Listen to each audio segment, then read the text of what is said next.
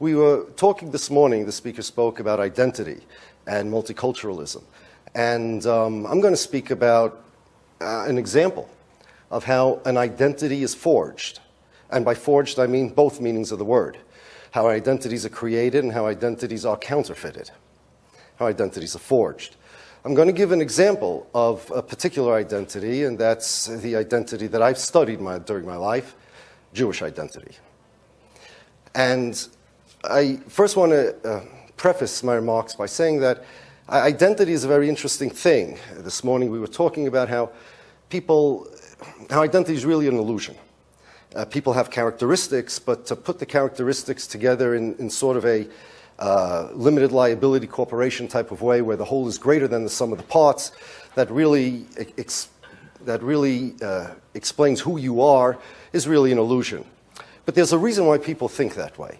There's a philosophical question that I'm going to present here, and if we have the answer to that, we'll understand why people are so into their identities. Okay, so this is my left arm, right? There's me and my left arm. That means this left arm is a possession of me. I have legs. They're also mine. I have a right arm. And all of these are possessions of me. Now, if I list all the parts that I'm made up of, and I say, these are my eyes, this is my nose, this is my mouth, this is my personality, these are all possessions, but where's the me? If you change my hand, or you change my legs, or you change the color of my eyes, does that change the me? Well, no, my eyes just changed color. But at what point do you change the me? What can you change about me that will make me into a different person? See, that's my identity. I say my personality, the me, is my identity. My arms, my legs, my everything. So where's the me? Who's the me? That me is my identity. And people are instinctively believe that they have an identity separate and independent of their characteristics because of this. If something changes about me, do I change? Somebody gets into an accident, he wakes up and he has prosthetic legs. He didn't change who he is. His legs changed. What has to change about a person that changes who he is? Or is there nothing? Well, if there's nothing that can change who a person is, then what makes a person the person? What is his identity? You see, that's the question that people are haunted by. And that's why people feel instinctively, they may be wrong, but there's an instinct that people feel that there's something about them that's greater than just merely the sum of their characteristics. Now the question is, how do they determine what that thing is? And we're going to start with Jewish identity. We had mentioned this morning about Jewish art or Jewish literature. And the question is, what makes somebody Jewish? But I don't mean how does a person know he's Jewish. I want to know the definition of a Jew. And Jewish identity is a very good place to start because it's the only type of identity that I know of that people can't decide what it is. The Jews are always arguing. You will see articles all over the place. Are Jews an ethnicity? Are Jews a religion? Are Jews a tribe? Are Jews a race? I don't know any other category of people that they can't figure out what they are. Can anybody not figure out what they are? Only the Jews. It's a weird thing. And they've been around so long, they've had such a exclusive identity, they've been so identifiable, yet they can't figure out what they are. This doesn't make any sense. I'm going to explain why it doesn't make sense. I'm going to explain why it happened, even though it doesn't make sense. Well, I'm going to go through the different ideas of Jewish identity, and I'm going to show why none of them really work. And then I'm going to explain what Jewish identity really is. Is Jewishness an ethnicity? Well, see, in order for a definition to define something, by definition, it has to describe every member of the population. You can have an exception to a rule, but you can't have an exception to a definition. If I say the definition of a chair is something with 4 legs and a back, then all chairs have to have 4 legs and a back, otherwise it's not a chair. So whatever I'm going to say is Jewish identity, there cannot be any exceptions. So let's define Jewish identity as an ethnicity. Does it make any sense that an Ethiopian Jew and a Yemenite Jew has the same ethnicity as a German Jew or an American Jew or Russian Jew? Are you going to tell me that Ivanka Trump, for example, who identifies as a Jew, is of the same ethnicity as the Yemenite Jews in Yemen? In what sense do they have the same ethnicity? Certainly they're not of the same race. We have Jews of all sorts of races. We have black Jews, we have white Jews, we have Jews of all races. So a Jew can't be a race. It's not an ethnicity. And if somebody wants to define Jews as a religion, which is the most logical and straightforward definition, then you're going to have the question that many people raise. Dennis Prager recently, who I'm not a fan of, recently wrote an article in the New York Times last week claiming that the Jews are not just a religion, because if they were, then you would not have atheist Jews. And you have Jews who are atheists. So if they're not a religion, and they're not an ethnicity, and it's not a race, and it's not a tribe either, it's not a family. You can convert to Judaism, and you can't convert to a blood family. You can't convert to an ethnicity. And if you can convert to a family, like an adopted child, you see, adopted children are not the same as children. Adopted children means that by law you have to treat this child as if he was a biological child. That's not a convert to Judaism. A convert to Judaism is not a person who the law says you have to treat as if they're Jewish. They're actually Jewish. And secondly, even if you're going to assume that there is some kind of body of law that says you have to treat them as they're Jewish, what body of law is there? The religion? Remember, they're atheist Jews. So if you don't believe in any religion, how in the world can you convert to Judaism? Who's the one that determines what the conversion process is? What does it take? And you can convert to Judaism, but we all know you can't convert out of Judaism. Like, who decided that? How about another question? Someone's mother is Jewish and his father is not. Is the child Jewish? Well, there's laws about that. So if it's a race or an ethnicity, then there's no such question. It depends on the race or the ethnicity of the child. But there are laws. Traditionally, Judaism has recognized maternal lineage. And now there are certain strains of ideologies that identify as Judaism that recognize also paternal lineage. But who makes these rules? Jews have no infrastructure. There's no Pope of the Jews. And if there was a Pope of the Jews, that would be a religious position. And if you're an atheist, you don't believe in it anyway. So what is it? Well, I'll explain to you what it is, and I'll explain to you how all these identities came into being and how things got so confused. Jewishness there's only one consistent definition. It's religious doctrine. Means as follows. There are no identifiable characteristics that all Jews share. That means there's no such thing as a definition of a Jew in terms of characteristics. It's not an ethnicity, it's not a race, it's not a religion. But who is a Jew is religious doctrine. It means as follows. Every religion has doctrines. So Judaism has, for example, you have to eat food that's kosher. What's considered kosher food? Well, whatever the religion says is kosher food, that's kosher food, right? A scientist can't say, well, I'm an atheist, but I'm going to have my own definition of kosher food, because the whole concept of kosher was something invented by the religion. That's religious doctrine. At what year a boy gets bar mitzvahed? The whole concept of bar mitzvah means somebody who's now obligated to fulfill the mitzvahs. Bar is Aramaic for son, and mitzvah means the commandment. So it means whoever now is obligated in the commandments, it's religious doctrine. A Jew is somebody who's obligated to fulfill the obligations of Jews. There's 613 obligations with thousands of subcategories. There are 7 obligations that the Torah has for non-Jews, 613 for Jews. And who is obligated in the 613? That the Torah decides. And whoever the Torah decided is obligated in 613 commandments. That's the definition of a Jew. That's it. It's religious doctrine. If you don't believe in the Torah, you really don't believe in Jewishness. If you don't believe in the Torah, then you don't believe that God sent manna down in the desert. You don't believe that Moses split the Red Sea. You don't believe Adam spoke to a snake. And you're not going to believe that God, on Mount Sinai, decided that these people, whoever the Torah identified, are obligated in the mitzvahs.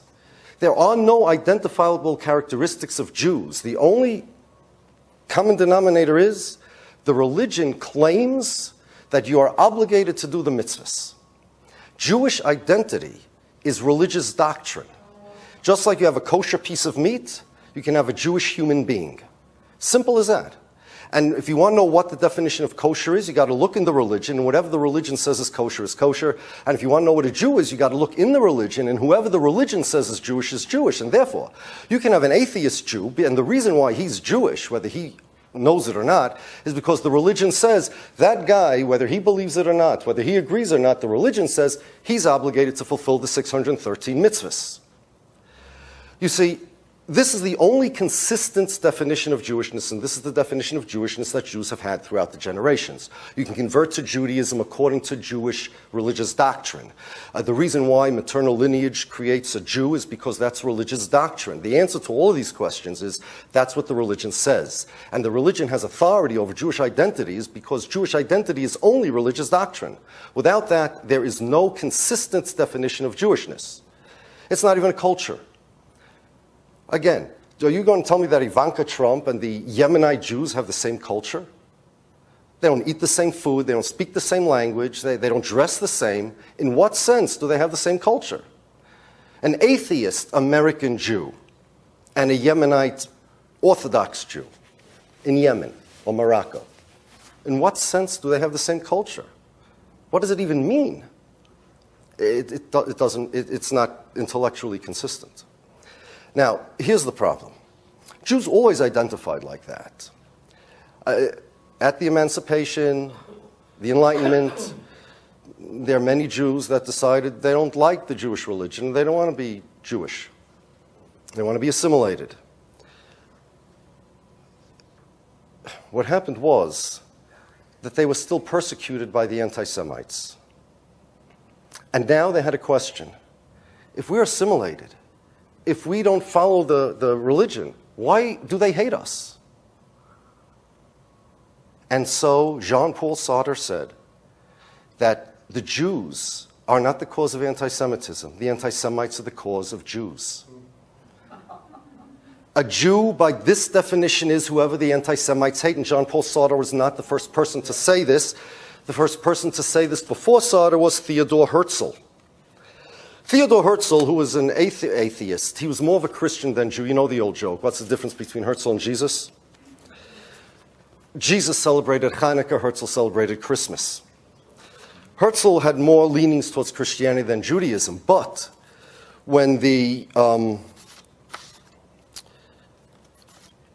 British Royal Commission on Alien Immigration asked Herzl what Jewish nationalism is, he said, well, I'll tell you what a nation is, and then you add the adjective Jewish. A nation is, I quote, a historical group of men of recognizable cohesion held together by a common enemy.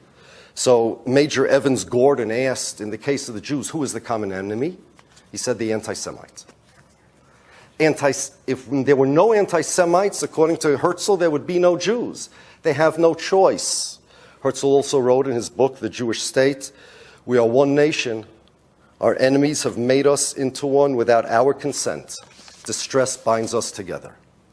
So you have a bunch of people who are hated by the same group of people, the anti-Semites. And they think, what do we have? What commonality do we have that they still hate us? We're not religious. We're not ethnic Jews. We don't eat cholent on Shabbos, or Grunkern, which the German Jews eat. We don't speak any Jewish language, not Yiddish and not Ladino. So what? It must be that there's some commonality between us, and so a new type of Jewish identity was forged based on anti-Semitism. Hitler becomes the rabbi, and I'm sure you've all heard it today. Well, Hitler didn't distinguish between a religious Jew and a non-religious Jew, so non-religious Jews also Jew. When last year I spoke in Seville for the Three Cultures Foundation, and I spoke about Jewish identity. A guy gets up during the questions session, and he asks me, says, Rabbi, you can't dismiss Hitler's definition of a Jew. So I said, Hitler is the rabbi? Hitler decides who a Jew is? What do you mean? Because Hitler didn't distinguish, that means this. Hitler didn't distinguish between paternal lineage and maternal lineage either. That means I now obligated to consider Jews of paternal lineage Jewish? You see, but that's what happened. Without if you don't believe in the religion, and you don't believe in the religious identification of Jew, the religious definition of a Jew, you're stuck, and you still want to be Jewish. If you don't want to be Jewish, then fine. But if you still want to be Jewish, you're stuck trying to find a definition, which I always say is comparable to a person who doesn't believe in the number 2 and wants to figure out what 5 minus 3 equals. You can figure out as whatever you want, but it's not going to work. It's not going to work. Jabotinsky and Moses Hess said Jews are a race. Well, what are you going to do with the Sephardic Jews? So, who was it?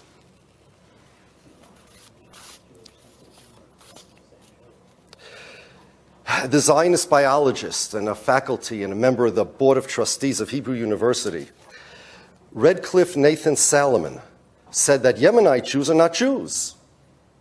Quote,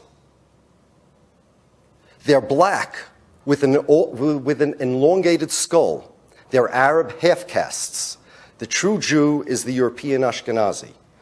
Because if Jew is a race, then why are Yemenite Jews Jews? Now, Theodor Herzl had a proof that Judaism is not a race because he took Israel Zangwill, who was kind of ugly. Herzl considered himself handsome. And he said, me and Zangwill, we can't be of the same race. He's a Negro. That's what he said, Herzl. He said it can't be the same race. So Judaism doesn't make sense. It should be a race. Now, is it a nationality? Well, like I said, Dennis Prager says it can't be a religion. He wants to say it's a nationality because you can have atheist Jews. Here's my question. Can you have Christian Jews? If Jews are anything but a religion, if they're nationality and ethnicity, a race, a tribe, why, just like you can have Muslims of any different race and other different ethnicities, why can't you have Jews of different, why can't you have Christians or Muslims of the Jewish ethnicity or the Jewish race? If you can have atheists, why can't you have Christian Jews? There is no viable answer to that question. In fact, Israel Zangwill, the guy who Herzl said is not a Jew because, well, he is a Jew and therefore Judaism can't be racial, said that when the Jews get a state, so then the Omar Mosque will be guarded by Jews who are Muslims, and the Holy Sepulchre will be guarded by Jews who are Christians. If Judaism is a nationality, which Zionism wanted to create, Zionism wanted to forge, and I use the word forge over here as counterfeit, the Jewish identity, change it from religion to nationality, then of course, why can't you have Jews who are of different religions? In fact, there was a Supreme Court case in Israel about a born Jew, a guy by the name of Brother Daniel. I call him Brother Daniel because he was a Carmelite monk, up and applied to Israel under the law of return. There was a Supreme Court case in Israel that ruled that he is ineligible under the law of return, even though he was born Jewish, and according to Jewish law, he's Jewish, meaning he's obligated to fulfill the mitzvahs, even though he doesn't believe that because he accepted another religion. But Jewish religion says, no, you can't, not allowed to accept that other religion. Israeli law said that he's not Jewish under the law of return. Now, if you're an atheist, and rabbis asked this to Ben Gurion, and he did not have an answer, an atheist is eligible to be a Jew under the law of return, but a Christian not. Both of them were born Jewish. One of them says, I believe in a God, but he's a Trinity. Or I believe in a God, and he's not a Trinity, but I believe in a Messiah, and he's Jesus. The other Jew says, I don't believe in any God, I don't believe in any Messiah. The second Jew, who doesn't believe in anything, is considered a Jew by birth, for whatever reason, but the Jew that has those beliefs and believes in Jesus is not considered a Jew by the law of return. This doesn't make any sense. It's inconsistent. Zionism wanted to transform Judaism from a religion or from religious doctrine to nationality. Can you be a Christian Jew? That's a question that they were unable to answer. But what they did was they took the entire Jewish doctrine and they transformed it into a nationalism. They took the Holy Land and made it into a political homeland. It's not. It's a holy land.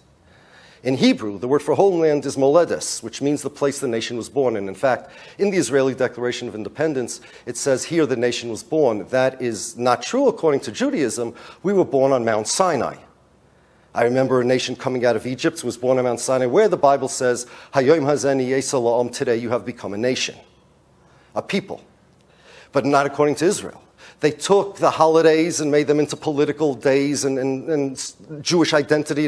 Now, what Israel did, we're talking about identity. We're going to come back to the first question we had. What makes your identity an identity? Okay? Israel's the state of the Jewish people. Israel's the state of the Jewish people, the Jewish state. What they've done is they've taken a certain type of nationalism. We spoke about nationalism this morning. An extremely organic nationalism because they needed to create an identity that did not exist. They want to make a Jewish state, but that entire people doesn't exist, so they had to create it. So here's what they did. There are different types of nationalisms. Let's say American nationalism, liberal nationalism, where the only connection between me, I live in New York, and a guy that lives in California is the same as, let's say, we're members of a corporation. And we both agree to pay taxes and defend each other if we're attacked. Then you have the more organic nationalism, where an Englishman is intrinsically an Englishman, and there's an exclusivity for being English. Zionism took an exclusivity of Jewishness, but they did more than just say, okay, there's such a thing intrinsically as a Jewish national. Because, see, they had no choice. What they did was, it started with Ben-Gurion. He invented an ideology. He didn't invent it. He applied it to the Jews called mamlachtius, which in English translated would be stateism, which basically means that the interests of the people are not what the people are interested in. The interests of the people are defined by the interests of the state. What's good for the state is good for the people. The state is the focus of the values of the people and the primary source of people's symbols and the people's spirit. When the Germans wanted to give Israel money, reparations money for the Holocaust, people asked Ben-Gurion, how could you take money, blood money, from these Nazi murderers? And he said if the Holocaust victims were alive today, they would say, whatever's good for Israel, that's what we want. The interests of the Jewish people are no longer the interests of the Jewish people. The interests of the Jewish people are defined by the interests of Israel. More, what they did was they took a real Hegelian kind of nationalism, and they said that, well, you know this new thing that came out, that anti-Zionism is anti-Semitism? Do you know why they think that? So Yair Lapid, he wants to be prime minister, one of the politicians in Israel. He explained, very simple. He said, because Israel is the essence of the spirit of the Jews. That means that if you don't like the Jews but you like Israel, you're good. If you don't like Israel but you do like the Jews, then you're an anti-Semite, because the Jews are not the Jews. The spirit of the Jews, the definition of who the Jews are, that's Israel. Okay? That's why they believe anti-Semitism is anti-Zionism. All the other reasons won't make any sense. This at least makes sense. There's a method to this madness. It's mad. But they created this artificial identity, but they went even further. When they say that you can criticize Israel's policies, but you can't deny its right to exist, I have a question, and I've asked this to many Zionists. I have a policy that I want you to eliminate. You have a right to exist, but I have a policy I want you to eliminate. You claim to be the state of the Jews, the Jewish state. That's a policy. Eliminate that. You can exist, but that's a policy. You have a policy that you're the Jewish state. It's not even a policy. It's an illusion. Because according to the religious definition of Jewishness, there's no such thing as a Jewish state. They claim they represent all the Jewish people, the way America represents the Americans. Netanyahu wrote in one of his books that the reason why anti-Semitism is anti-Zionism is anti-Semitism is because just like you cannot want Japan not to exist but say you're pro-Japanese, you can't want Israel to exist and say you're pro-Israeli. No, he didn't say Israeli. He said you can't want Israel to not exist and say you're pro-Jew. Israel is the representative of all the Jews. It's, by the way, look at this level of nationalism. It's the only country, not only today, in the history of the world, that claims to be the country, the representative, the nation state of people who are not its citizens, never was its citizens, don't plan on ever being its citizens, never lived there, have nothing to do with it, but because I'm born Jewish. Netanyahu claims he's my prime minister. Israel claims they're my state. There is no country in the world, except the Vatican, because they represent Catholics. But there is no country in the history of the world that ever claimed such a nationalism, such an organic type nationalism. There are Arab countries, but no Muslim country is a Muslim country in the sense that Israel claims to be a Jewish country. No Muslim country claims that they're the nation state of all the Muslims.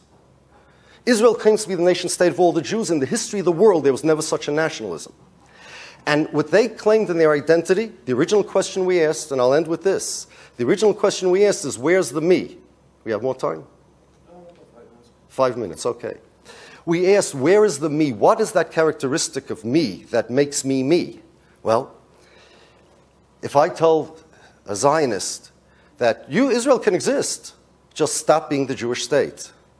Well, no, you just eliminated Israel. You see, what they did was they took a policy. And they said, this policy is my identity. They took my question, what makes me me? And they answered it. What makes Israel Israel? Well, we could stop the occupation, still be Israel. We could change, I don't know, laws about religion and even not religion, maybe even the separation of church and state and still be Israel. But once that policy that we're the Jewish state is gone, we're no longer Israel. Our identity is erased. So what they did was, it's a trick. You take a policy and you say, no, this policy is my identity. And if you don't like this policy, you want to destroy me. Say, I'm a Met fan of New York Mets. It's a baseball team out in down south. And I say, you know what? If the New York Mets disappear, my identity as a Met fan is gone, and I am no longer Yaakov Shapiro. That is the me. It's me and my arm, me and my legs, me and my eyes. The me is the being a Met fan. And therefore, if you try to take away the New York Mets, you have now tried to destroy me, to erase me, to eliminate me. That type of identity is more than, it's a delusion on top of a delusion. The whole idea of identity is a delusion, but here they took a policy and they chose that that policy should be their identity, and now everybody is obligated to recognize that policy as their identity, and if not, you want to destroy me. So here is an example of how identity is created, and it started off with Theodore Herzl's idea that now all of this is unnecessary. They don't really have to be Israel, they don't have to be Jews, they don't have to be anything.